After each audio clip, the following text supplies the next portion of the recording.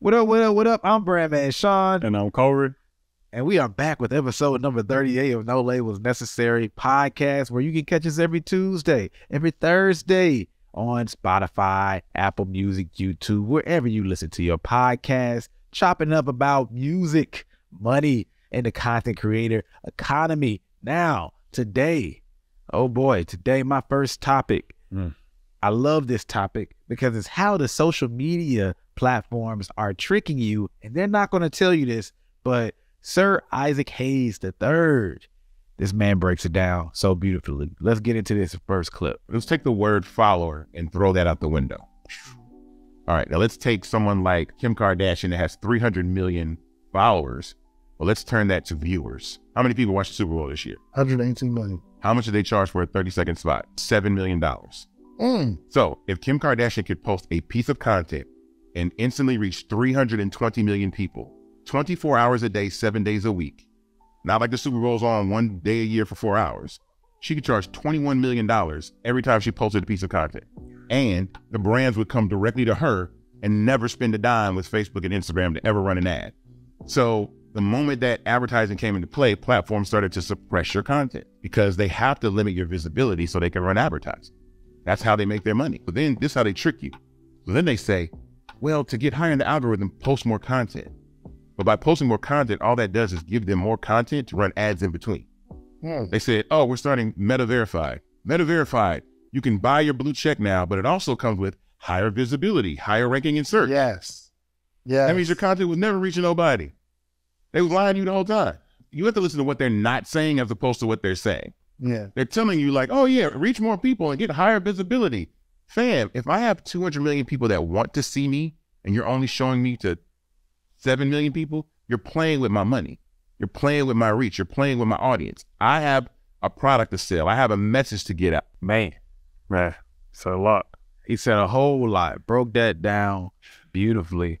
First of all, shout out to David Shands for that video. Y'all can follow him at David Never Sleeps. He interviews a lot of dope people, but man, I mean, I think one, we already know that they're suppressing our views. Yeah. Period. Also, They've been pretty open about that. right? They've been pretty open about it because people figured it out. Yeah. So they had to go ahead and just admit it. It was too obvious, right?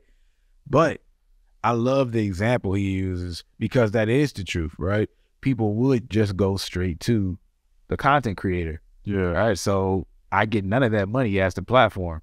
So the only way I can force the advertising money to go through me is to make your number variable. You don't know exactly how many people you're going to get out to, right?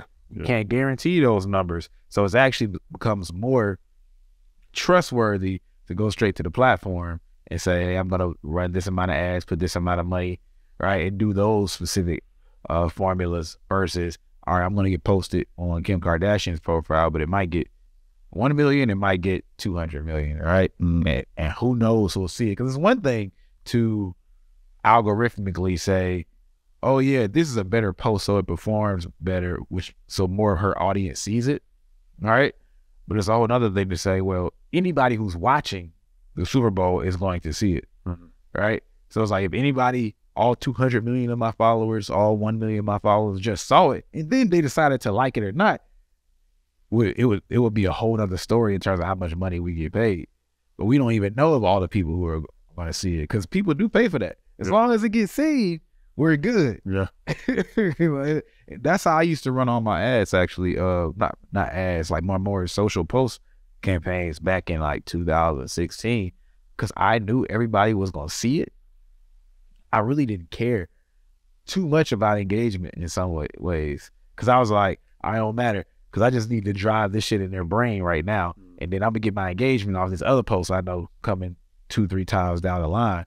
All right, so you can run completely different social experiments now, but then once they start throttling your audience, like I posted shit 5 times, and there might be one person out of my audience that saw multiple, and everybody else might have only saw it once. Yeah.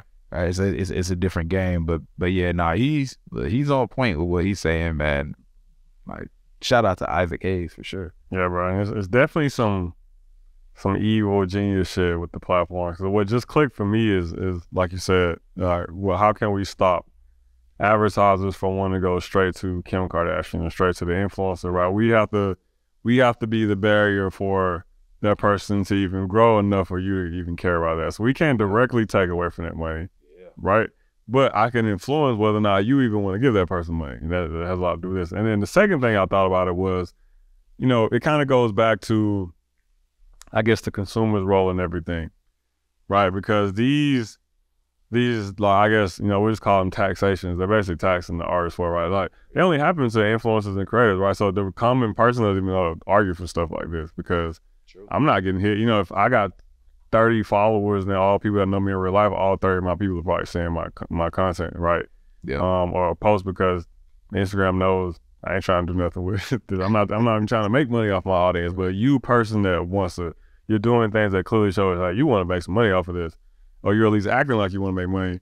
Like, yeah, we got to put a barrier in between, right? So it does make me wonder how much of it is money in the sense of, you know, like what would it look like if Instagram just let us touch our whole audience without the need for ads and things? Or like, what would that look like? Because I vaguely remember like maybe 2018 around that time when it was like that, but I didn't have a crazy following then. Yeah. So I don't know, you know what I'm saying? Like I feel like only people that have followings back then like know, you know what I'm saying? The rest of us been kind of playing within these weird invisible boundaries for a minute, you know, for as long as we've probably been content creators. So it doesn't really like, it didn't like hit me the same, you know what I'm saying? Right. I don't know what I'm missing out on. I can do the math and make some assumptions, but I don't truly know. So that's what I wonder is like, what did Instagram see that made them go like, oh no, we gotta charge off of this type of reach, you know what I'm saying? Exactly, bro. I think like to that point, if you think about as a content creator, as an artist, whatever, these platforms are always going to be playing this game. Yeah. Because this is to their benefit. And it's up to us to understand how you can use it as a tool. Yeah. Right? Like, you always need to be selling something. I heard somebody say, wake up every day with something to sell, which I love the way that shit sounds. Perfect. Whatever you sell, it doesn't have to be a physical product. It could be a message. Whatever you're trying to sell, wake up with something to sell and understand how you're going to use that visibility to sell that, because this visibility might not be there tomorrow. So if I'm using TikTok and I'm popping on TikTok and I know TikTok's going to be on this wave, but it might not even be here in 5 months because, I don't know, the government might get rid of it. That doesn't mean that visibility isn't valuable in that time, right? So I need to maximize that, have somewhere to push people to. And that might not mean, oh, just an email list, just like phone numbers, right? That might be a product, and I'm flipping this product in this period of time. And I think what people aren't willing to like acknowledge enough is some part of the game is always going to be temporary and of the moment. And then there's a part of the game that's going to be for the long haul, right? So let's just say the NFT stuff that happened. NFTs could come back, whatever, right? But Tory Lanez, with all the stuff he has going on now, generally speaking, you look at Tory Lanez as a successful artist, especially at that time. Like, you know, we're talking about like his run from 2008 to 2018 to like 2020, especially, right? Really getting hot in this period. As from the long haul standpoint, he was set as an artist who has a fan base, right? And gradually still finding moments in his career and also being a songwriter. NFTs comes, let's just say NFTs would only last 2 years. Well, he made that meal off of that in that period of time where he sold all them and that project, right? Cool. You don't miss out on that meal when that opportunity comes. You go ahead and take advantage of it. Yes, it's short term. It's not going to be around forever, right? But still, you go ahead and take that meal. You're in position so you can take advantage of the short term. It's only when you don't have that core foundation that it becomes a bad thing when you get caught up in all these short-term things. Because it's like now, when that moment passes, you got to start from ground zero and then go find another way to cap off of the next moment. But when you already got your foundation, the world's your oyster because you're building for the long term at the same time that you're capping in the short term. Yeah. And that's really what the ultimate goal is. So I don't think we should get caught up too much on whether YouTube is going to be hot forever or YouTube Shorts is going to be hot for 3 months or TikTok's going to be hot for 2 years. None of these things are going to be hot forever. Yeah. And even if they stay hot as a platform, it's going to be different features on the platform that are hotter than others for periods of time. You know what I mean? Because they have to keep encouraging people to have an incentive to like go hard on a specific feature to keep the engagement up. Like all that is going to continue to change. You just need to have your foundation, all right? So you can make sure you capitalize on these small moments of time, but still be set in the long run and look at it like, hey, I'm just picking up folks. You know what I mean? Like I got my fan base of 1,000 and here go these core people. And then, that moment came and it went. But shoot, at the end of the day, I picked up another 50 people from over here. And then I picked up 1,000 people in that moment in time. And I picked up another from these random, because it's no different than a hit track. Like some songs will bring in more people, some will bring in less. Yeah. The platforms are that same way. Yeah. And like you said, the big thing to remember is that like all social media platforms go that way eventually, right? That's literally the social media formula. Yeah. Attract people over here for free, you know, build an audience, build a community of thriving creators, and then boom, hit these motherfuckers with advertisement. If you go back and look at every app, every social media platform in the last like 10 years, they all have followed the exact same model, right? So, you know, and we're seeing it now with TikTok. I'm seeing engagement in things that, you know, 2020 we could have gotten for significantly less work. And today, you know, that same strategy doesn't get you 1/10 of the video, of the views or the creation. You have to do things and spend money through advertisement to get to the same effect, right? So we're watching it in real time happen with TikTok. You know what I'm saying? I remember watching it happen in real time with Instagram. I have to assume that at some point YouTube Shorts is gonna fall victim. Even though I think YouTube can afford to go longer without doing it because they already have such a rich YouTube ad ecosystem, right? They don't need the money as fast. Yeah, you know what I'm saying, as other platforms do. But eventually, the one that they're gonna wake up to and be like, all right, that too. You know what I'm saying? Like that shit gotta go too. So artists, you know, content creators, I think when you find these pockets to cap on, like realize that you in a window. You know what I'm saying? Like you're either gonna wake up one day and this isn't going to be as free anymore. Yep. You know, or some damn near kill it altogether. Like look at Facebook. Like Facebook or the gang right now is damn near non-existent. You know what I'm saying? Other than like the Facebook Shorts. So yeah, it's those moments don't last long, you know, and like especially when it's with a new social platform. Like you have to remember it's hot because it's new right now. You know what I'm saying? Everybody's talking about it. Network effect is kind of happening, and they're making shit free. They incentivize you to grow, and so when you see that, you need to act on it, knowing I might have maybe another year top of this shit going the way it goes, and I'm gonna have to pay eventually, you know. But let me cap on this shit while I don't have to pay right now. Yeah, and shoot, I want to actually share this other clip by Sir Isaac Hayes III. Now, the teaser is basically, look, Black culture innovates but rarely owns. Okay, that's the direction he's coming from. Strong headline. A very strong headline, and he's actually touching on something that we just talked about in our podcast episode where we were going over hip hop. Is hip hop dead, right? So check this clip out right here. Know that Black culture is the economic engine of social media. Yes. Like we give our dances to TikTok, our clapback to Twitter, our skits to Instagram, but we don't own any of the infrastructure of the things that we do. One of the gifts and curses of being someone Black is we are the apex of innovation. But we innovate just naturally to the point that we create industries off of our innovations. I had a chance to talk to Grandmaster Flash maybe about a month ago, and there's a phrase or a saying that I always use when I talk to people. I was like, the first time, and I told them this, I said, the first time you DJ'd on 2 turntables and a mixer, somebody should have pulled you to the side and said, not show a motherfucker what you just showed me. You don't show nobody. Let's go figure out how to build turntables and mix. Right. Because everybody that does this is gonna need that. Right. Fast forward, DJ culture is owned by Techniques. Yeah. Serato. Yeah. You know what I'm saying? Pioneer.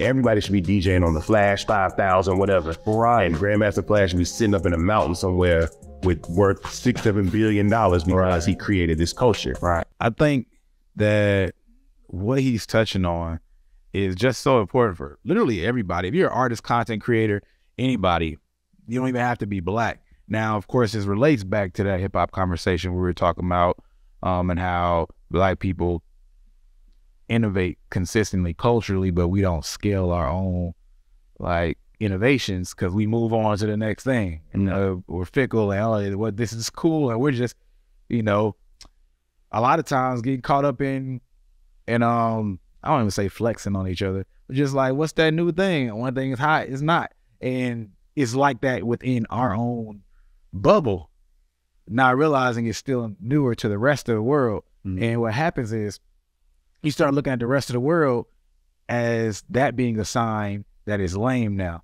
right? The fact that shit you were doing, I was like, oh, now that they're using these words, we got to make up some new words. Now that they're doing this dance, we got to make up a new dance because that means it's not cool anymore. But that's when the money starts to come in. Yeah. You know what I mean? So the mentality definitely has to switch. And then you couple that with the other conversation, the Will I Am conversation. That's the other thing that Isaac Hayes was touching on essentially, right? Yeah. It's like, yeah, you could do this cool DJ scratch trick, but that can be used to sell these mixers. Yeah. Right? Some product, sell some hardware, I mean. Selling hardware. Because you always have to be looking for something to sell. Wake up every day to have something to sell. And I think that's constantly something that artists have to be aware of, because you're putting yourself in a position where you're basically saying that you're an innovator in society, or you want to be looked at as that way. You will be having people who are watching you and then copying things that you're doing if you're successful at what you're supposed to be doing. Content creators as well in many ways. So if you come up with something, yeah, these ideas come, but then you have to figure out, well, if anybody else wants to copy me, what would they have to use to copy me? That's a good way to think of it, because I like the way he said it at the end. It's like, because anybody else who wants to do this will need these to do it. Yeah, or even, I think the bigger thing is looking at how can I make money out of copycatters, like you said, because it's like I said, like even if they want to copy the style, they should have to go through you in one way or another to do it. You know what I'm saying? Mm-hmm. And I think that ends up being the other big side of it too. Is like, because I used to get artists the benefit of the doubt of like, man, like maybe they don't have like the resources to build on these things that they're innovating around. But then I started thinking about it when I was like, well, no, they're not stupid. So they're paying attention to the same internet that we're seeing. They see it happening, you know what I'm saying? Or at the very least, their comments, you know, that's a whole other conversation. So, but you are at least aware that this is happening. And then usually by the time, you know, there are like small artists and influencers who do impact culture in a big way. And, you know, their ideas get taken. That's a story of all the time itself, right? Because they don't have the pool to necessarily pull together the resources to do it. Some of them, I think, have figure it out and make it happen, but there are a lot out there who don't, you know what I'm saying, like because the influence doesn't go far enough. Now, most of the artists that I think we think about today that are a little bit more culturally impactful, because of social media, they have the resources, but they can make a tweet.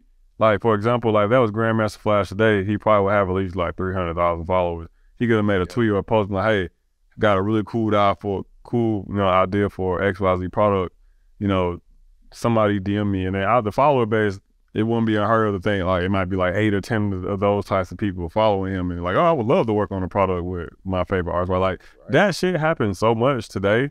That's true. I've seen artists innovate and build products on accident. You know what I'm saying? Just talking out loud and then followers reach them up. So now with that in mind, I have to be less sympathetic to the ones that don't do it, because it's like, bro, you don't have the information to do it, but you have the eyes to see the impact this has. You know what I'm saying? You have the reach to pull the people together. Well, all you gotta do is talk about it. Like, why aren't you doing those things, right? So then my mind goes to, why aren't they doing those things? And that's the part where I'm stuck on. I think that's part of what I said earlier, where we're so busy looking at other people and copycats. Yeah. Oh, this isn't cool anymore, right? Those two perspectives, right? It's not cool because other people are doing it, so I need to do something else. Or just, hey man, they're copying me, stop copying me. Yeah. It's like, no, that's a sign of your influence. Keep copying me, but as you said, be the gatekeeper for their ability to copy you. Yeah, yeah. Because I think one of the biggest, I guess, flattery signs, I think, of any culture is an outside culture recognizing and want to be a part of it. Yeah. Right? Because if if people who weren't a part of it didn't recognize and like it, then is it really a successful anti-culture? You know what I'm saying? Or you just a motherfucker, like we were talking about earlier, just saying, doing different just for the sake of doing different. Yeah. But there's no community around it. So to me, well, like you said, I guess the people that's thinking about it, that's a good sign, right? Like that there are people who want to copy this and be a part of this and do these things. But yeah, to the person that is, which is, because I know we keep saying artists, bro, but it's really mainly rappers. I guess rappers and young artists. Young artists do be like this, bro. It's like now that I've reached the point where it's now it's my counter cultures to be a part of this culture I've helped create. You know what I'm saying? And that does become an issue a lot. Now, like, I'm just running through conversations I've had in my head and scenarios I've been a part of. I'm like, man, that's exactly what the fucking issue was, bro. It's like, oh, this was cool when 20 people liked it. Now 120 people, no, I don't want to touch that shit no more. Yep. It's like, bro, this is what we worked so hard to do. Like, imagine the world of, I don't know, somebody made diapers and blah, blah. That's a great idea. You know what I'm saying? We should never share that with anybody. You know what I'm saying? We should just keep that to ourselves. And, you know, we're gonna be broke, but we're gonna be the least shittiest niggas in the whole village. You know what I'm saying? Like, that'd be crazy, bro.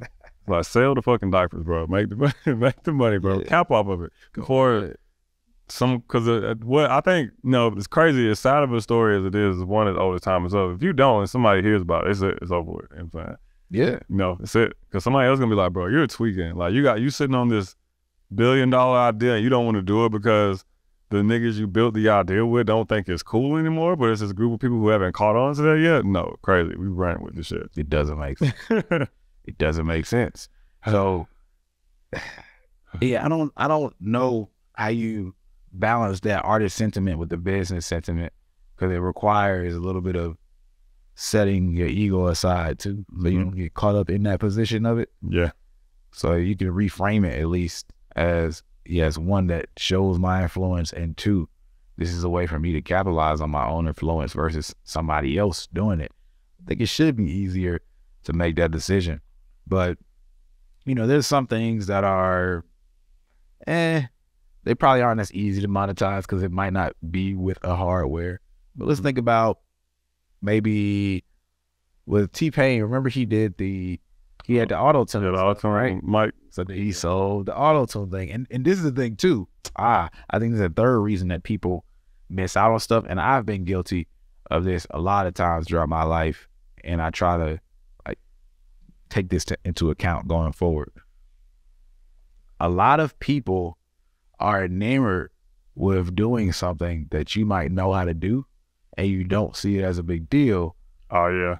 Because you know how to do it. Yeah. Right? And for example, T-Pain, well, he's like, all I did was use these settings, right? So it's not like he didn't do anything amazing at all, but from the user standpoint, you don't even own this. It's already possible to do this. You just need to know how. And what we get caught up in is trying to guard the way to do it by just not telling a lot of people how to do it, right? So it's like, oh yeah, I got my secret sauce. I got my settings to make my voice sound like this, and I'm just not gonna tell people, all right? Because then if I told people, they would all do it. They would copy. So I'm less unique, and I'm not monetizing off of it. But the alternative perspective that allows you to gain from this is, yes, there is a way to do this currently. However, most people don't want to go through the work to do that currently. So what you can do is make it easier for them to do it.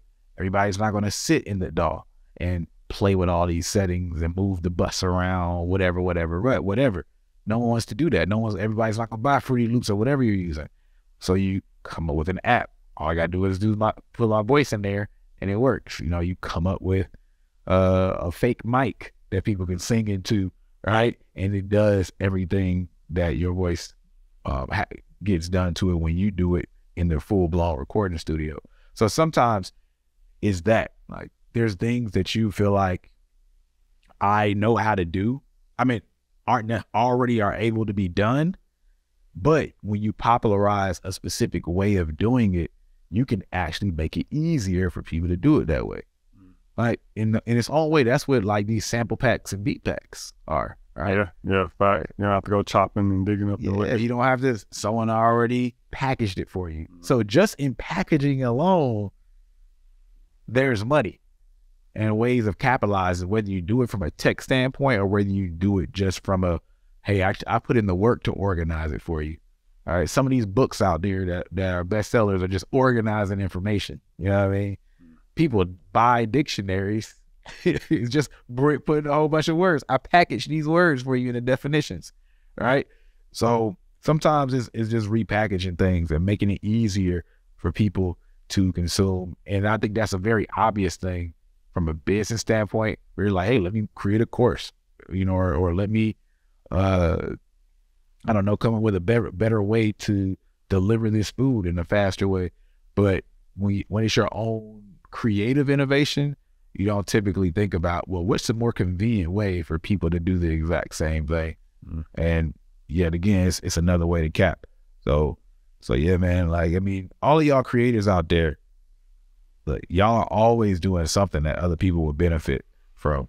It's just about seeing it and how you personally balance that, being in the weeds to actually innovate and then zooming out to see the results of that and how to capitalize on that. I don't know. You have to find your own, you know, wave of how you do that and process of how you make it. Maybe that's another person, like a manager or a friend who's constantly doing it. Yeah. Or maybe you got your own system, but it's definitely something that is to your benefit along your journey. Yeah. Good point. Yeah, man. Let me take a quick second to say, if you're an artist trying to blow your music up, or if you're a manager, a music professional in general, trying to help an artist blow their music up, I have something that's a game changer for you, and it's completely free. As you may know, we've helped multiple artists go from 0 to hundreds of thousands of streams. We've helped multiple artists go from hundreds of thousands to millions of streams, chart on Billboard, go viral, all of that stuff. And we've now made the way we've branded multiple artists and helped them go viral completely free, step by step, in Brandman Network. All you have to do is check out brandmannetwork.com. You apply. It's completely free. But the thing is, we're not going to let everybody in forever. So the faster you apply, the better your chance of getting accepted. brandmannetwork.com. Check it out. Back to the video. Well, switching directions. Got to hear from my guy. I'm not going to call him my guy. Calling him my guy might get me in trouble. Oh, yeah, man. Nah, he my guy, man. This dude funny, man. He say a lot of crazy stuff. Oh, it makes me laugh. Yeah. Look at the sheet. Yeah. we gonna skip. Oh, know what? We're not even. Know what? We gonna go into that later. I forgot. We're gonna save that for another episode. We're not gonna go to my guy just yet. We're gonna talk about staying in the game. How do you make ends meet staying in music? And somebody who's done this extremely well is Tank. If y'all don't know Tank, he's an R&B artist. He popped in the late 90s, early 2000s. Might have been early 2000s, technically. But, you know, maybe I Deserve was the song that set the world aflame and had a lot of men angry at the time. I wasn't old enough to have I Deserve energy. Yeah, to deserve the I Deserve energy. So I didn't feel that same pain. You know what I mean? I didn't have any trials, tribulations, or wrongdoings that I deserve the karma that he's speaking of. But with that being said, he's been a writer for so many songs. He's been a backup singer for so many songs. And I've always actually loved this about Tank, because it's the lack of ego that it seems that he has. And when you talk about loving this shit, he's somebody, when I see him, the way he talks about R&B, he loves that shit. And a lot of artists say, oh, I love music. I just want to be able to do music and I'll be happy. He's somebody I actually believe that shit when I see him talk about it. And specifically, especially R&B. So why are we talking about him? A lot of people didn't know that he wrote Marcus Houston's song Naked, and he did some background vocals on that song. Omarion's O, which makes so much sense, actually. It's very, very Tankish when I think about it in so many ways. But apparently he wrote that, and he's on the background of that. I've actually seen him talk about this in Aaliyah's. I mean, I see him talk about this in an interview that he was the background vocals for Aaliyah's song, which is crazy because I always thought it was Aaliyah. And it did sound like a woman until I found out it was Tank. He was like, oh yeah, that is Tank. Right? But you just assume because it's Aaliyah. Now this I can play. I'm not playing the other songs, people, just because of copyrights, but this is just him singing, so I could play this. So yeah, for y'all who might recognize this Aaliyah song. And that's probably my most famous vocal that I've ever laid. It's like, oh, just sing that. And that's probably my most famous vocal that I've ever laid. It's crazy. I did think there was a woman singing that. See, that part. Yeah, it was one. Right? Right. But he's just been in the game for so long. He actually came up as a background singer. So that was something he did early on. He was Genuine's backup singer before he was a big artist. Right? One of those guys. So that might speak to what the lack of ego. He wrote Jamie Foxx Do What It Do, which is one of my favorite songs when I was too young, but that probably to be one of my favorite songs. But again, just back to the point, like all these different songs, and someone who's had his own upfront career, but then also being able to play the back and be comfortable just to be around the music, to be in a group. He did the TGT thing with Tyrese and Genuine. He's wrote a lot of songs. I've seen him be somebody who just helps a lot of young artists. You'll hear a lot of stories about that. Jamie Foxx is one of those dudes too. Like you'll hear like all these random artists and people will be like, oh yeah, Jamie Foxx like took me in. I used to sleep at his house. And like Tank himself actually said he was about to go back. I think he's from Virginia or DC area, somewhere over there on the East Coast, right? He was about to go back because it was really rough in LA, and things weren't going like he wanted them to go. And Jamie Foxx was like, yo man, where you going? You can't go back. He's like, what am I gonna do if you're gone? We need you. Your talent, like you're right, the way you write, man, like you inspired me. So he brought him in and it was just like, yo bro, stay with me, like go figure it out, right? And when you see people that move like Jamie and the stories that are around him, see people that move like Tank and the people that are around him, you could tell that for real, again, they just love it. And there's a lot of ways, if you love it, that you can figure out how to make it work. Yeah. And man, it's a big testament to it, is just how much longer you can keep yourself in the game if you aren't afraid to take yourself out the spotlight and help people out. You know what I mean? Exactly. There are lots of artists, man, where I think surface level, it always looks like they are the reason their career is going so strong, which, you know, it is in a sense. Like, it's your work ethic. You made these choices, but the real reason they're still so successful and moving so much is because of exactly that. How I'm in the back end making moves that my audience might not even know about for another 10, 20 years. You know what I'm saying? But this artist that, you know, now goes on to become something or become somebody, never forgets I did that, and that they're willing to still help put me in certain positions or help me do certain things that maybe even move my career forward, you know, as a front-facing artist. So, like, yeah, I think, like, it's such a wild artist mentality, but I've heard a lot of artists say things like that, like they would never help other artists do certain things or work on them with stuff, and it's like, nah, bro, you open so many more doors and you become less competitive. That's another big thing. Artists are competitive, bro. Yeah. So sometimes you as an artist may not get help from another artist because they're looking at you as competition. But if you can find a very, you know, low risk way to move yourself in there, or it shows like, hey, like, yeah, maybe I'm competition over here, but within this realm, I can be of use to you. You know what I'm saying? I can help you do X, Y, Z thing better. That's gonna, unfortunately, open up a lot more doors for you a lot of the time. You know? Because there are doors, artists, that you guys are getting shut to you guys that are getting shut because you're artists and you just don't realize it because you're artists. You know what I'm saying? But they're like, oh, you're another artist? Nah, dead. See, but then you gotta have that talent too. Because that's true. Yeah. Tank also brag about being 100% where he can write, produce, you know what I mean? Yeah. He sing, perform, well, you know, all that. He could do all that himself, be in the studio, come back out with a full track, and that thing is ready to go. Yeah. Right? Everybody doesn't have those multiple talents. But if you do, I mean, one, it's to your own benefit to like have multiple talents and a more holistic view of the track. But if you do, you know, don't keep it to yourself, in my opinion. Right? Now, of course, personally, you could just keep it all to yourself. Great. But I feel like if you really love music, you would just want to be around it. It doesn't mean you have to disown your own career. But like, if you think about people who play instruments, it's like, all right, I might not be the one singing, at the moment. But I just love playing because I love music, performing, being involved in it, jamming. I've seen Bruno Mars.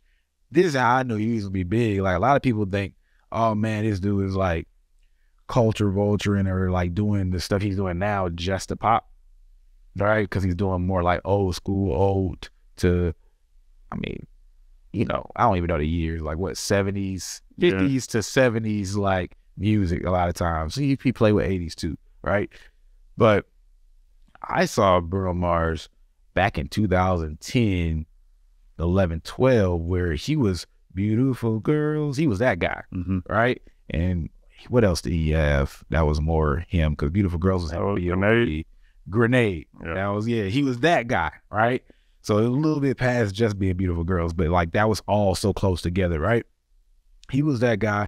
But then I would go on YouTube and I became a fan of him because I was just on YouTube and I randomly came across like this commercial with him and he was like singing his ass off and he was playing piano and it was like this, it was funny the way he did it and he's singing like an old school style. So I was like, oh man, this dude could really sing. And then I would see performances with him backstage, not on front of the stage, just backstage where him and his friends would be like freestyling, whether it was freestyle rapping or freestyling, like playing with some of those old songs and notes and doing that. Like all the stuff he's doing now, like he was already doing it just for fun and he brought the back behind the scenes and front of the scenes. Even if you looked at his concerts early on, he would be, like he would always have like his friends and it would be like a good time, like his band, and they would like have this relationship. It wouldn't be like my backup dancers are there and I don't see them and they're just a part of like the aesthetic. It would be like this banter back and forth. Like they were like homies. That's what it always felt like. And then they would interact with the crowd. It almost felt like skits. So the fun that Bruno Mars emanated on 24 Karat Magic, you know what I mean?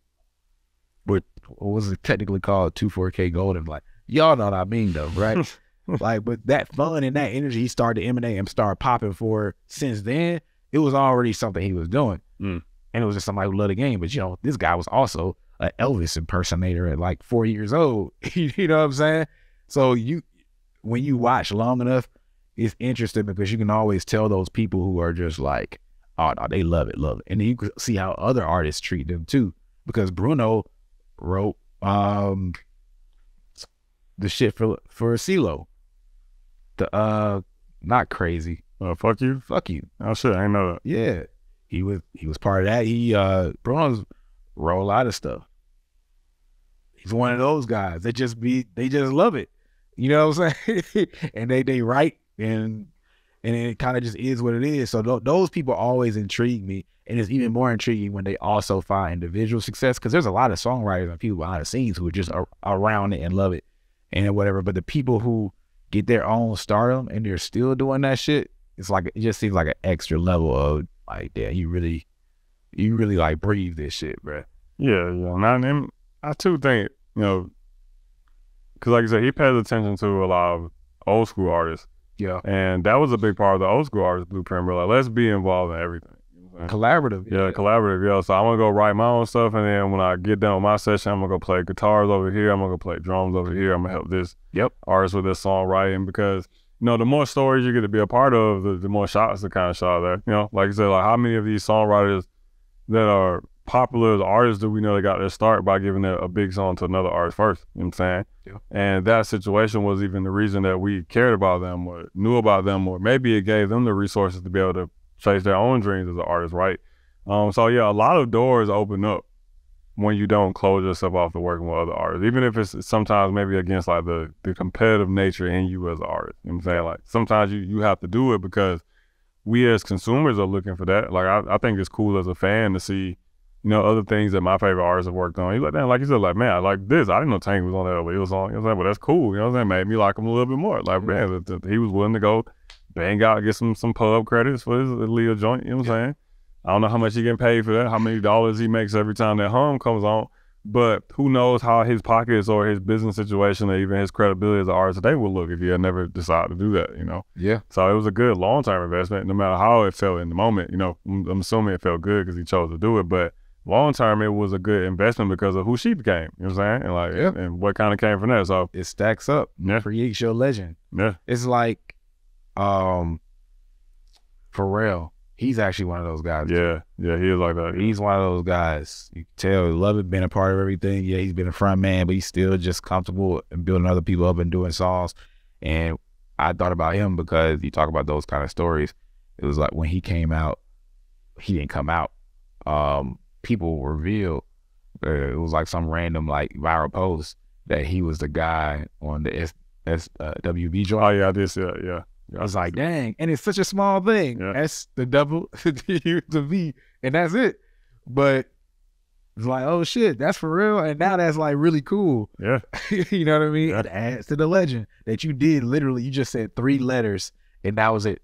Mm. And look at the impact that shit made for them. True. Exactly.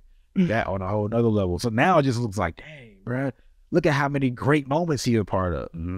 Even though you only had a little, I mean, I don't know, he might have technically been a producer on that too, or whatever, I don't know. I know you came up under Teddy Riley and stuff, but like, even if it was literally, he just said that one thing.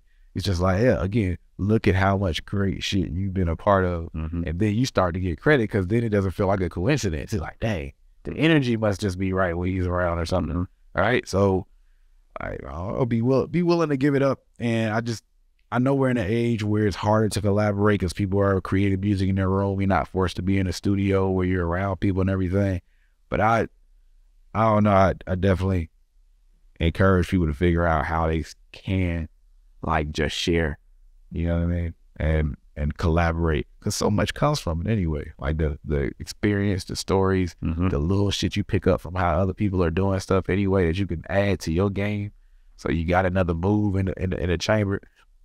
There's a lot of stuff that comes from it, but you know, I found that to be an inspiring post in general, just talking about the moments that he's been a part of, and you know, it's why I like to talk to people who are doing dope shit. Yeah, you know what I mean? It's like someone reach out to you or whatever, and like they're really dope, you believe in them. Like, oh man, I don't gotta be involved in the business. It's like, I just really believe in this shit, and then something come of it. You know, it was just another cool moment I was a part of. yeah, but there are a lot of people in the music industry who live life like that, literally, Yeah. bro. And it's like, those people are interesting. No, those are some interesting people. Yo, I was on a jet with Drake and like Travis Scott dropped this book bag, and I was like, bro, you know I make book bag straps, and like he invested $50 million in mine. You're like, what? Those stories are out there, bro. And those sometimes those stories be having you punch air for real. Yeah, I was like, damn man, why did I think of book bag straps? Everybody got a book bag. Now I'm gonna, you know what? Before we even get to this, I'm gonna present a topic. Oh man, this ain't on the sheet, y'all. So don't y'all know that. It's been on my mind, man, and I would love to know what everybody thinks. What's the difference between Rick Rubin and DJ Khaled? Between Rick Rubin and DJ Khaled. Yeah. See, I feel like position wise, maybe not much, because DJ Khaled also plays like instruments and does actual production, right? I don't know if you play. I think I saw a video one time with him with a drum pad. I'm assuming he was really using it. It's not a full blown I instrument. mean, even close. Man, that could have been for the camera, just poking it. That's what Which I'm is saying. crazy because I'm actually making an argument in that direction, but still, I don't know. I doubt it. You know what I'm saying? Like, I'm gonna give him the benefit of the doubt and say he does. You know what I'm saying? So, you know, they both can do that. And I would have to say on paper, well, surface level, not much, but on paper, I think the vibes they bring to the studio sessions are different. Like, I feel like a studio session with Rick Rubin is like candles everywhere, maybe like light snacks, like grapes and mini bottles of waters and crackers and things like that. And it's a lot more couch. zen. Yeah, Have a couch. couch somewhere, probably incense playing, maybe like a yoga shaman in the corner. And I feel like DJ Khaled like the complete opposite. Like it's like wings everywhere, like alcohol, there's live music playing in a different room in the back. You know what I'm saying? Maybe like 3 or 4 like studio bad bitches. Just the hell. Like, I feel like the vibes are completely different. That they bring what they bring out of an artist. Here's my thing. And I say this as somebody who has been rocking with and studying Rick for a long time. So the reason I say that, it's funny enough, someone who's been an admirer of what Rick Rubin has built for a long time, and I'm talking about going back to early 2000s when I was younger, because watching stuff with him and Russell Simmons and documentaries and stuff. Somebody who's been an admirer for that long, I still always have like my independent thinking and way of questioning. So like I've felt this way, but now Rick Rubin has become like hot with a younger crowd, right? You got that podcast, man. You know, the podcast be hitting them in the field. The podcast, the Joe Rogan interview. There's a lot of people that are like, oh yeah, I want to be like Rick Rubin and like, you know, whatever. And now they're even using him as like clout points. Like, you know, when it's like a cool person to say that you actually know who that person is, or you dropped a quote from that person, he's becoming that person, right? Now, at the end of the day, Rick himself be like, I don't really got no talents. I just listen. I just got my ear and I give my opinion. That's what Rick says. That's what he said, man. What's the knock against DJ Khaled? People be like, he don't got no talent. He just be moving stuff together. He just put people together. It's the same thing, right? Which is interesting because, again, like I said, I've admired and watched Rick for a long time. So this isn't hating for those people who can't understand nuance. This is me trying to question the weird hypocrisy that comes into play because of that. It's like, all right, it's one thing to be like, you just don't like DJ Khaled vibe.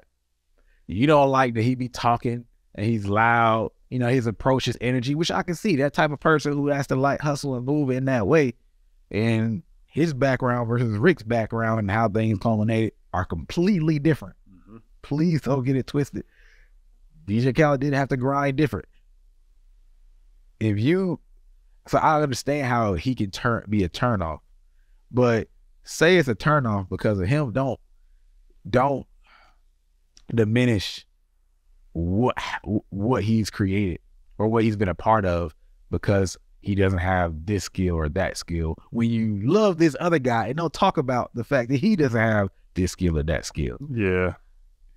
I mean, I think and Brandon though, that's what I call it. Yeah, I was about to say, I think the ironic thing of it is, it is kind of ironic. I think Rick Rubin gets a little bit more love because his look and the way he kind of talks about things goes hand in hand with the whole like indie movement going on, right? Like, be yourself. You don't have to conform to this real philosophizing, you know, shaman type guy. Yeah, right, man. Approach. And like DJ Khaled, like the surface level represents industry, right? The motherfuckers buying the billboards and gaming the Grammys and shit. You know what I'm saying? Like, he represents that crowd. What's funny is that, like I said, on paper that's how it looks, but the surface level, they're both the industry person. You know what I'm saying?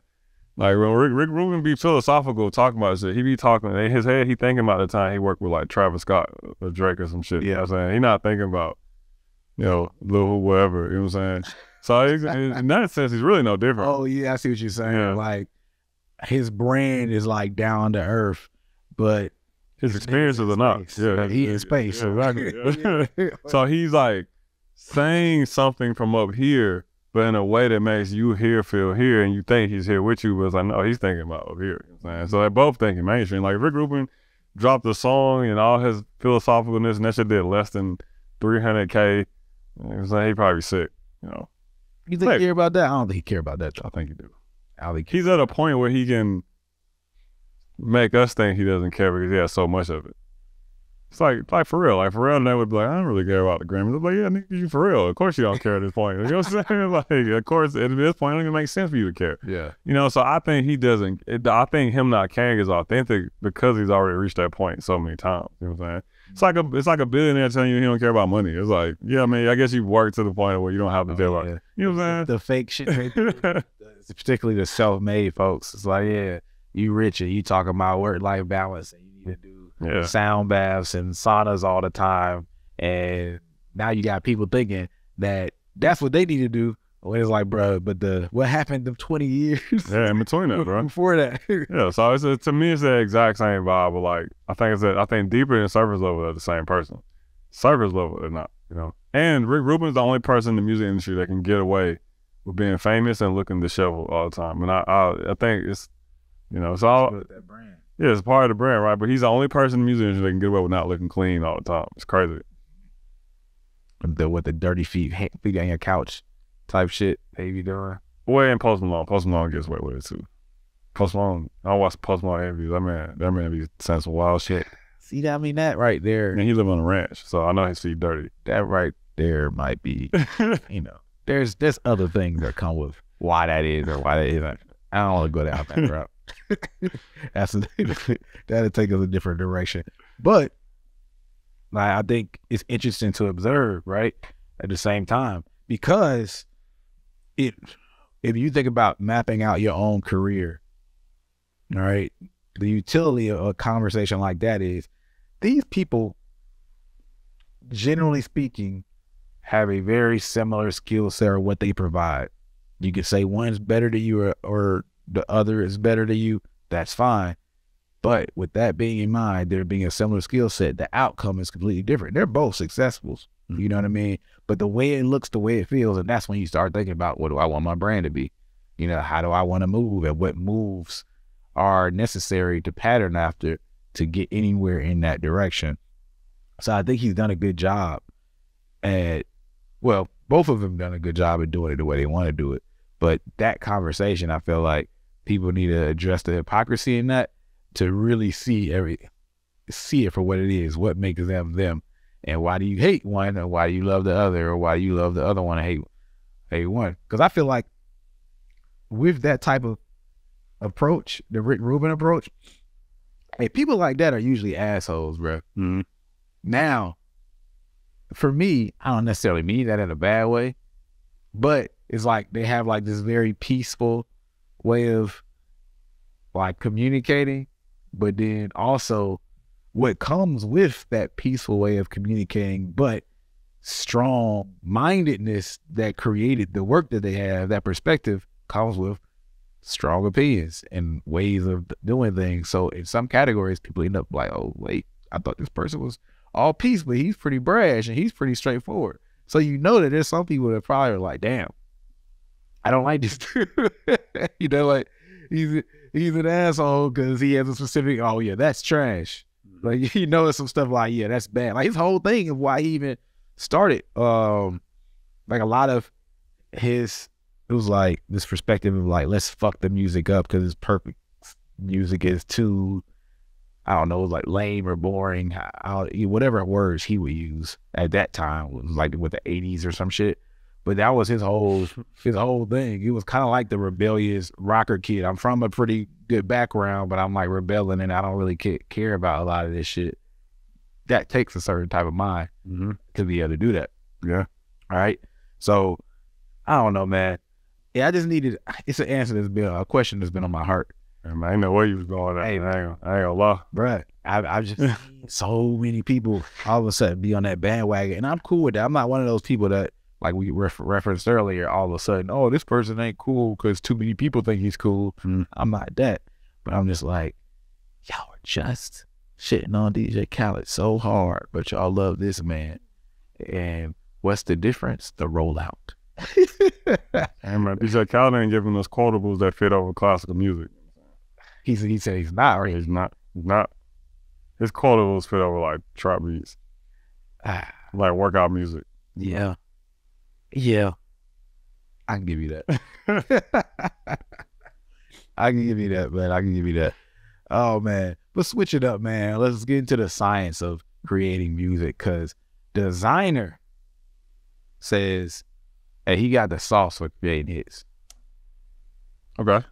So you have to give me that, man. No, man. I mean, you know, I like designer, bro. So Let's see what he got to say. Just the headline, though, hit me different. Diamond artist. I'm not no joke of an artist. I take this thing serious down with the vowels, the A's and the I's and the U's. I can tell you why songs are hits. The A is the biggest vowel that catches the human ear. When I go A, enjoyable for your ear. But songs like Panda and Gucci Gang, what's the vowel that you hear? It's the A. Gucci Gang, yeah. It's the A. Your ear catches only vowels. Once I understand that, I knew how to make things with vowels and learn how to always keep the A included. The I's, make sure the G, because the G make you go, Good. That's why I say I get a whole lot of money. That is a great science. I never thought about that ever. Notice every song that's #1, it always got the A. Bodak Yellow, what was that? Oh, If you wanted. The U, if you wanted to. These expensive, these is red bottom, these is bloody shoes. Does it have to be the actual you, or does it have to sound like I just have the sound and the cadence in the U. That's how we'd talk if we didn't have this language. You know what else makes me think about that? I always wondered Nelly. E-R, oh, yeah, that's all vowels. Or A, baby. Wow. I'm a diamond artist. All right, Jacorey, you just laughed. So I wanna know what you were laughing about before we even get into this. Because it doesn't feel like Charlamagne's taking him serious. feels like when like your little cousin comes in, like, oh, look at like my work for my job. You're like, what you do? He's like, I'm a scientist. He's like, oh yeah, buddy, you're a scientist. Like, where'd you work on that? You got some glass. That's what it felt like. You know what I'm saying? Well, I do feel like he's talking about a real science, and I feel like phonetic science is more than likely a real thing. You know? Yeah. You know, but no, I feel like Charlamagne was just fucking with him, bro. I would love to know if a lot of the artists out there are paying attention to their music like this, but I can't verify from my experience and many people that I know who have been songwriters basically vouching for this type of thing. Not saying what he just said specifically, but basically talking about there are certain things that you can do that are going to create earworms. Mm-hmm. All right, that was one of the earlier terms that I heard, where it's like it sits in your ears, like easy to repeat. So some of them chants and things like that that you might not even like, but it's stuck with you. It's stuck with you. Right? There's ways you can do that purposefully or increase the chances. So I want to read the comments though before I go into some of the experiences and things I've heard people talk about, because it might be pretty notable. Let me see. Mike Will made it. Said, interesting, but I don't know about this one. Produced a couple of hits with no vowels. I would love to know which hits those are, because With no vowels? it's hard to create a sentence with no vowels. Yeah, that's not. A hit with no vowels. I feel like that would have been the narrative of the hit. No, wait, click on that view replies real quick. Somebody, what did it say? Somebody got to say something. I need to get answer that. It's a You can't speak English without vowels. Exactly. So I was like, what? SMH. Mike Will made it. I understand. I think there's more than one way to make a hit. Let me see. A song with vowels, without vowels is impossible, my boy. That's what I'm saying, bro. Like, that is a real science. If he did, that's magic. Either he was trolling or he wasn't fully comprehending, you know what I'm saying? And I think more importantly is what he's saying is exaggerating specific vowels, all right? Because again, it's like, well, every song, no matter what that you create, is going to have vowels on it, whether you try or not, all right? So I'm sure he really means like the way you focus on those vowels and how you place it within the melody. Yeah, make them their own sounds and things. Right. Now, what would somebody say? What would a hater say? Hey, bro, how come you don't got no more hits then? You had them first few hits. What's up? Now, to that I say, just because you can make a hit song don't mean it's going to be a hit. There's a belief that every hit song is a hit. I don't believe that, because we know that there's other factors. It still has to get to a certain mass of attention, right? So there's other things that can get in the way, but what I would say is you create the best song, and then judging it all things equal, when it gets to a certain point, the song with the hit elements, whatever that means, will do better than the other song that made it to that same point, all right? Because a song can be successful and have hit-like features in terms of how it performs in the market, and not necessarily be the songs that we like know are like hits. You know what I mean? You know, some songs that are like #1 on the charts, but it's different than some of them other songs that are like #1 classics, generation. Oh yeah, this shit is for real, bona fide hit. Yeah. Right? So I think paying attention to those elements that he's talking about probably improve that, because there's a guy I know that was a writer. He's worked a lot in the gospel space back in the day. He wrote for Boys to Men early on. He would all tell me all these stories. So older gentleman. And he would tell me, even in the church, like the science of it all, right? And like you can play certain notes to make somebody cry. Like you already know it's gonna be improved chance, right? You want people to rejoice. There's certain notes, right? Or you get like deep into it. It's just sound manipulative. So I ain't gonna lie. he played that idea that, you know, it can be used for evil. You know what I'm saying? they call the devil the angel of music or whatever they call it. Oh yeah. Right. So that's there, right? But knowing that if that's true, then I can't see something like this not having some merit to it too. Yeah, that's all, bro. I think it's right message. I think just the messenger gonna throw people off. Yeah, people got questions. Yeah, exactly. People got questions. I mean, but look, that's how it is too. When you think about anything, anybody who gets really good at it is because they find the science in it. Mm-hmm. Everything's art, but every art has a science within it, and you can flip it. Vice versa, they interact. It's hard to have them without the other. Even if you can't see it within, it's always there.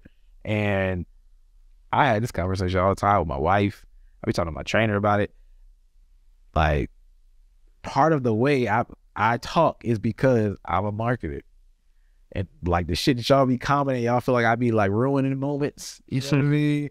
Or I don't even consider myself skeptical. I'm like, no, I'm not even trying to say they're bad. I'm just saying this is what's happening. Because I would do the same thing. This is just how it goes. Right? Dude, I see it all differently. But you interact with people who don't have that like mind and understand how other people's minds can be manipulated, and they think, yo, bruh, like, why you so skeptical? Why you gotta be a Debbie Downer? Like, I'm like, hey man, look, when you see how you can manipulate things, you instantly look at the rest of the world and you see how everybody else is manipulating things. Mm-hmm. That, I ain't trying to check to see where you don't got. exactly. Damn, it got me. I was like, and I be stern with it. So I'm like, oh nope, I refuse to get got. So I see what he's doing. Like, oh no, he's trying to give me this deal, or I'm at the store and it's like, no, I'm not gonna eat this just because they had the credit. I be taking it personally. It's like, no, I want to decide based on my own thoughts. So I know I can ruin some moments, but it's hard to not see that shit. Like you see it at all times. You're not. Yeah, I be looking for it, man. And sometimes I allow myself to get got just to learn, just to learn. Exactly. You know, I'm like, you know what? I know exactly where this is going, but I'm gonna do it anyway. That's a whole another side of it. Yeah, you go down the experience. It's like a ride. Yeah, like I'm learning here. Yeah. Like if I ride this ride well, I come out the other side with some knowledge. If I don't, then I spent like $219 or something. You know what I'm saying? Like either way, I'm willing to take the risk. Like, bro, like me personally, like, I'm a sucker for a new sign. Like, I'll try anything with a new sign. If it got a new one, I'm trying it. Like, going to the gas station, it's like, ooh, try these 4 new unlimited Skittles flavors. Buy a pack of each. I'm a sucker for a new. Just trigger. I'm probably gonna get some gummy worms today, bro. I be trying not to think about candy at all, because once it gets there, bro, it'd be hard, man, for me to stay away from it. All right, I'm not even playing. Yeah, that's a good time to get on a gummy worm on a bad break. You know, Easter coming up, and this be around time when they go crazy with the gummy fruity candy. You know what I'm saying? The Easter Starburst should be coming out pretty soon. Yeah. You know what I'm saying? Oh, look. Oh, so you know the game too well. Yeah, bro, what? You gotta know what seasons they drop what candies, bro. Like springtime, they go hard on the fruit candies, bro. I'm guessing because it's a summer, spring thing, you know. But the fruit candies be up here at this point. You got that strong sweet tooth, man? No, not crazy, but I just know. You just I ain't a big candy person. Oh, you just Like, I might eat candy maybe like twice a month. Once every 15 days, not bad. It's interesting that you know it though. I don't know. It makes me feel like you're a candy person that makes yourself not a candy person because you have to control it. Oh yeah, no, when I was younger, yeah, it was bad. You know what I'm saying? I feel like we all started out there, but like as I got older, I was like, man, you know, it should be fucking with my sleep. Like I'm up when I ain't planning on it. That's true. You know what I'm saying? I'm more of like a savory guy, so I like pastries and stuff more than I like candy. Candy and like savory. So I go get like a cinnamon apple biscuit before I go get like a Twix. You know what I'm saying? Okay. The biscuit gonna hit different. You know what I'm saying? So I ain't completely removed. I just chosen my poison. This is a whole nother food conversation. I'm gonna get this last topic out the way because we about to go real deep in food. But I got another wing spot, man. Oh shit. Okay. All right, I should Wasn't looking, but it found me. It's part of my problem. All right, let's play this last clip. every popular song sounds the same. Here's why. That's the title of this video. We'll put it in the link in the description. But there's a specific segment of this video that we want you guys to hear. Check this out. Scientists have studied 464,000 songs and found that both melodies and sounds of instruments are becoming much more similar. Songs are also becoming shorter because of this, and streaming platforms are prioritizing those shorter songs, mainly because shorter songs are less likely to be skipped. And even if we disregard the studies that I just mentioned, you don't really need one to see that the majority of popular music is painfully similar in its respective genres. I believe a lot of this is due to the fact that when record labels gained back their influence after briefly losing it, they began developing technology that would make them even better at promoting generic popular music. And from a business standpoint, it makes sense that a label would want to put out safe music that they know people will like. In the past 2 decades, labels have even acquired technology that they can use to analyze music and predict what songs will be hits. They can use services such as Hit Predictor or Shazam to see what songs will blow up. Apparently, Hit Predictor was able to predict 48 out of the top 50 radio hits in 2013. There are actually even entire companies such as Next Big Sound which are dedicated to analyzing music and finding the next big sound. Previously, executives at record labels would just make these decisions based on their gut, but now they can rely on this data. And you're probably thinking that if labels keep pumping out this generic music, people will eventually get tired of it. And while that may be true for some people, science says it actually isn't for the majority. In a study done by Columbia University in 2006, they showed some people music websites with a bunch of songs and told them to download their favorites. Some sites had rankings of the most popular songs and some didn't. It showed that people who saw the rankings were more likely to download the popular songs. They then did a second experiment where they did the same thing, but this time they sent out websites with the actual download statistics and then some websites with fake download statistics. The experiment proved again that believing that a song is more popular made people more likely to download it. Another study done in 2011 shows that the brain produces dopamine when people hear songs that they have played and heard before. So essentially what this all means is that a label can have teams of people working on making a boring song. They can put the song onto the streaming services and manipulate it so it gets more popular. You hear it over and over again and you end up liking it, and boom, you have a chart-topping Hot 100 #1 song, and you're rich and you're famous and the label's making tons of money. And for all those reasons, That's all it takes. Rich. Take that information and go get rich, people. He said some shit, man. He said something that hit me, man. You know, with the dopamine release when people hear familiar music, and that makes me think of you know, it's one of those things like artists may notice it, like right, like all these artists and audiophiles, all these songs sound the same, but then like the general consumer isn't thinking about that, or if they do, like they're glad. You know, based on what he's saying, they're like, hey, like this does kind of sound like the last song, and I like that last song, so I should like this one, you know, man. Let's keep this vibe going. So I agree, man. I agree with everything you said. Well, first of all, shout out to Matty Balls. I really don't know you like that, but I love this video that I got put on to you by. Keep on creating stuff like this, so y'all can check him out on YouTube. But there's a couple of things here. One, he talked about the idea of people downloading from the music and being more likely to download music based on it already having streams, right, or interaction. Social proof, right? We already know this, and it works. And many people are going to hear that again and think, well, oh man, people just want to listen to what's popular, and they don't have any taste. Nobody cares about underground artists versus big artists. I implore you guys, go past the surface level. It's not just about that. I know that's always the first thought and way to go, but typically the bitter thought is in the actual answer, right? That thought that makes you bitter, like, oh man, they just don't appreciate. That's usually more your personal feelings and ego versus the actual answer. Yeah. Like what it really comes down to, because you can't use that, like you can't actually utilize that. You're not in control.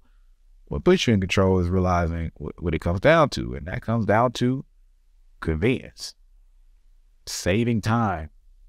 How many times can I talk about the fact that we're hit with so much information time and time again, and we're just trying to figure out how to make the best decisions for our life possible. That's it. Everybody is like, what's the best person to date? What's the best school to go to? What's the best job to work? How can I make more money faster and do it with less risk, right? for entertainment, how can I watch the best movie that I'm going to enjoy instead of wasting my time? And how can I spend as little time possible listening to it? I've been looking for it. Ask a friend. Look at reviews and shit like that. And streams, they're like reviews. You just assume because it's been listened to that other people must like it, so it must not be trash completely, which means I'm not going to waste my time by giving it a chance, right? Because if I listen to something with 0, I don't know. That's a risk, and it is a risk. Even us who like are in this, and we're always looking for new artists and stuff to hear. You go on to a smaller artist profile, but hey, his top song has 10,000 streams. The rest of the songs have 200. You're going to be like, all right, let me listen to this 10,000. Just what the people saw here. Yeah, let me see what they saw in this one versus the other. Yeah. Right? So it's a natural thing for us to do. It's a natural thing to say, you know what? I want Amazon. Let me buy this product that has 3,000 reviews versus that seller with the product that has 0 reviews. It sounds kind of risky, even if I can get it returned, because Amazon's pretty decent with returns. I'm going to have to buy it and be disappointed, then send it back. All right. It's just a risk. That's all it is. So we have to kind of just continuously come to grips with that. We're all doing that same thing in many spaces and places. And the only way to opt out of that is to be consciously working against it. And nobody's going to be doing that 24/7. Even the underground artists themselves are still doing that. Like I said, you could be looking at your favorite artist and be like, dang, this is the new album. This song has a lot of stats. And you might not have time to let me just hear one real quick to kind of get a pulse of what the rest of it's like. This is the one that, this is the one that has all the views. So let me check that one out. Right. So look, it is what it is on that side. And then he made another statement. Talk about songs getting shorter. Songs getting shorter, which is another thing, improving the likeness for to be listened to, which helps boost the algorithm, which of course ultimately gets more awareness and leads to it being a hit. That was another one, but it was the other thing that you addressed too that he talked about at the end.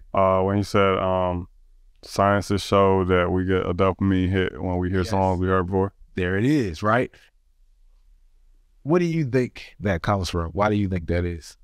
I think that people are lazy and we like to enjoy things that have been enjoyable to us before, because sometimes learning that to figure out if something else is enjoyable for you is work and a risk, like you said, right? Yeah. So I could take the risk. Maybe I like this new sound, maybe I don't.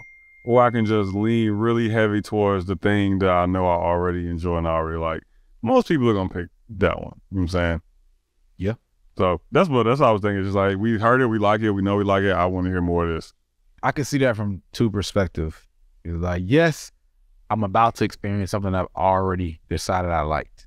So it's cool. I don't have to go through that period with my guard up, wondering if I'm going to like it, observe actively. That's real energy for me to pay attention. Yeah. Oh, shit. And I might not like it. Right. We're constantly working to not pay attention.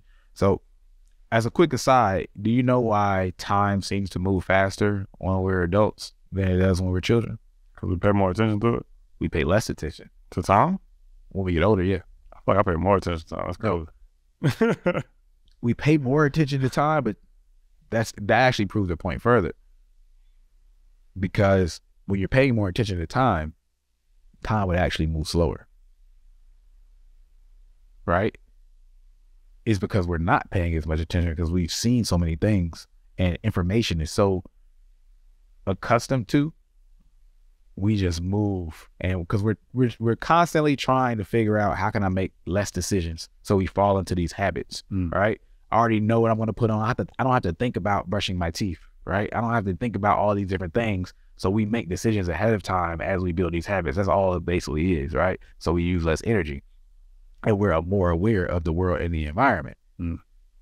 Kids, everything is new, so you're paying a whole lot of attention to everything. And you're consuming and then you're being stimulated. And when you're paying attention to something, time moves slower. So if you think about, you probably haven't done this since you were a kid, but this is a clear example of how, no, if you pay attention to time, it moves slower. When you're waiting for your motherfucking class to be over and you just keep looking back at the clock. Oh, yeah. And this thing's like, dang, bro, this is taking forever. This is the longest 5 minutes of my life. Yeah. Right? Like, we all been there in school, and man, shoot, we've been there and working in some places and times in life, right? Time moves slower when you're paying attention to it. Things move slower when you focus on it. But as an adult, to prove that same point about new experiences, when you go on vacation, an extended vacation, you have all these new experiences and you're in a new place. It feels like you go into this time warp, right? And then you go back to your same world pace, and then things move like fast again because you're already accustomed to it. You're not getting all these new experiences, so the days don't feel as long. So with that in mind, right? What was that last point you said again? The dopamine. The dopamine rush. Yeah, dopamine, right. Yep. So all that stuff interrelates because like nostalgia is a very, very real thing for us, right? New experiences is also a very real thing. However, new experiences take more time and energy. And when you're moving at your pace, oftentimes, unless you're deciding I need to vacate or set aside time, we're just looking for the thing that takes less energy. So I would love to get a nostalgia kit because I've already decided I like this. I already have an environment and this entire experience that came along with it. So I can get that same feeling without having to go through the inconvenience of experiencing that again. It's like I get the experience without the investment. Yeah. That's all nostalgia is. Yeah, all the goal without the risk. I get all the goal without the risk. So yeah, I'm back in that environment when I was listening to this song and I was at that party without having to go to the party. Without having to have the risk of somebody pulling out a gun at any moment and me having to dip and look at the wall. You know what I'm saying? Like, that's all nostalgia is, but that's one of the primary like attractions to nostalgia. You get the benefits without the risk or without the investment. So us getting that dopamine rush to me is no surprise when you do that with these songs, right? But I think there's a good and bad to that, obviously, because it's one thing when we're talking about nostalgia and something you genuinely decided that you love, right? Or something that you already decided that you liked. And now it's like, oh man, good, I already like this. I'm happy that it's on, I'm hearing it. But what about the stuff that you've heard, not because you liked it, you heard it because you heard it. You heard it because some marketer got that shit bumping around you at all times. And that's just it. What do you do then? It's like now I like it more because I heard it again, even though I didn't really like it to start with. I've had songs like that. Well, that's the game, bro.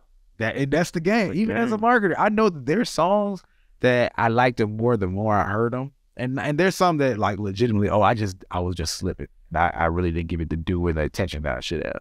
But there's a lot of songs that I like, or I grew more fondness of because I heard it more times, and then eventually, especially, it became nostalgic. Like I wasn't even listening to this song like that in that year, but now it reminds me of that year, and that year was a good ass year. So damn, this song now almost kind of feels like a good song. It's a different way into somebody's psyche. You know, Ryan Leslie did that shit to Diddy, right? No, wait, one of his songs? No. Well, yes, Ryan Leslie's song. So that was how he got signed.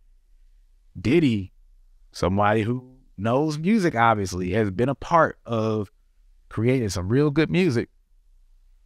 Ryan Leslie, I think he knew Diddy's DJ, right? So everywhere Diddy would go, he would get his song playing.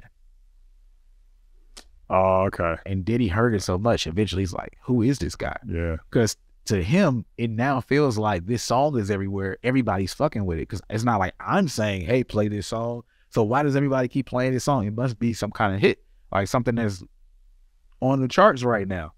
And who is this guy? Eventually, you know, him and Ryan link up. He finds out who it is, and then he gets signed to Diddy, and Diddy takes his girl. What?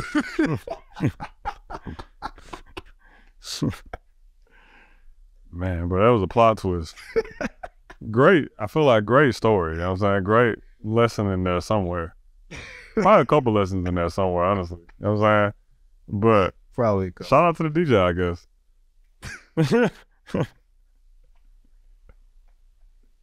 Shout out to the DJ. I didn't make that story up, and that's just the word on the street and from people involved. But anyway, we're gonna end it right there. This episode number 38 of No Labels Necessary. I'm Brandman Sean. I'm Kohrey. And we out. Peace.